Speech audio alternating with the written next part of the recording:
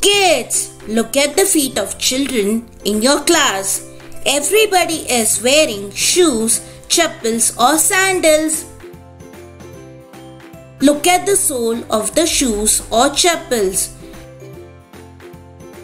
If there is a number on the sole, it is your shoe size.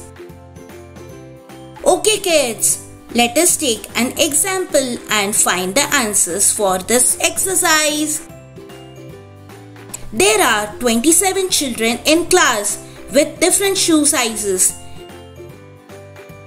There are 6 children with 9 shoe size. There are 9 children with 10 shoe size. There are 12 children with 11 shoe size. Okay kids, let us find the answers to the questions below using the above table.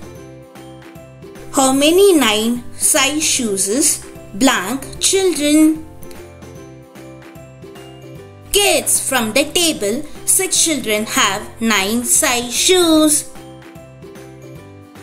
The number of children with 11 size shoes is blank.